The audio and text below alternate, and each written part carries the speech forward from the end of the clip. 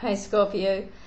Don't hold on so tightly to somebody that they feel like you've got them in a corner. I mean, if you're in a relationship or going out with somebody new, then give them a certain amount of freedom, and you need it as well.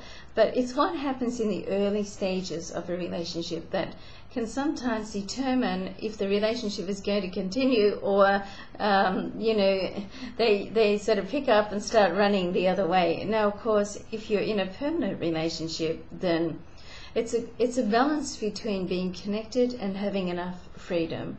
If you can get that balance, then great, because for a Scorpio, you need to have a connection, but you also need to know that you're free enough to go out and live your life and be yourself as well. So it's very important to do that. Let's have a look at what else is happening.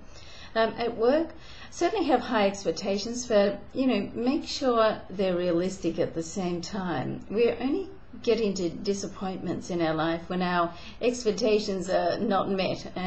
So the message there is to set your sights high, but make sure they're not ridiculous, and you'll be fine.